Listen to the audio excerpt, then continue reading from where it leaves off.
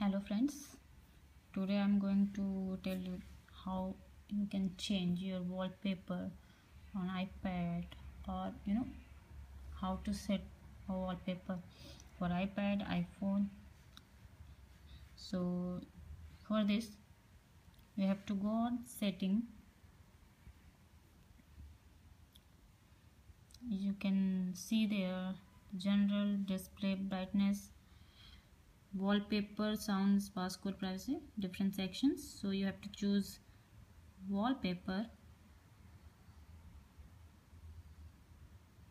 So now choose a new, there is a section coming that choose a new wallpaper. So if you want to choose new wallpaper, you can just select. This is the wallpaper preview.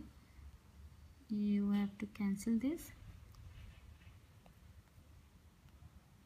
So you have to choose wallpaper. There's a different type of wallpaper available here, like dynamic. You can check here. Okay, now this one. Okay, and there is a two option coming here, like set lock screen, set home screen, set both. Because there's a two main difference basically. Set lock screen, whenever you lock your iPad or iPhone, when you unlock, then you can see the same wallpaper if you choose for only set lock screen. But if you choose for both, after unlocking, at home screen you can see the same wallpaper. Okay, so just you have to choose your,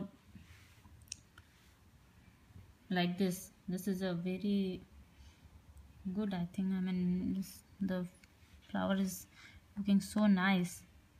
So if I choose this flower, I'll go for set both.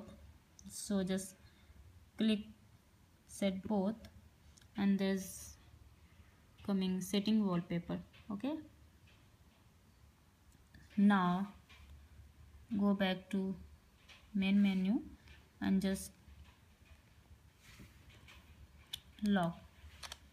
Now when I unlock this,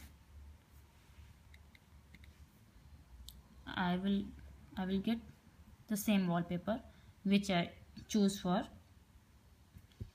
my home screen as well as my lock screen. Okay, so this is the way you can change your wallpaper. You can change your wallpaper according to your selection. Like if you have any picture of your own, you just save on the save in the hard disk of the iPad or iPhone, and select that one, and just apply the settings. Okay, thanks for watching. Thank you very much.